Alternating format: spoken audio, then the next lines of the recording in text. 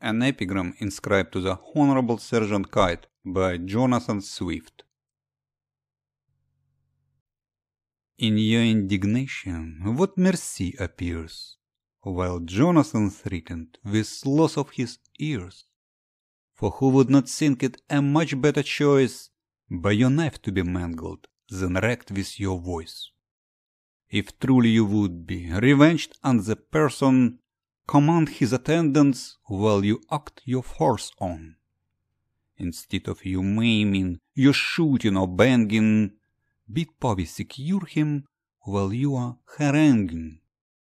Had this been your method to torture him long since, he had cut his own ears to be deaf to your nonsense.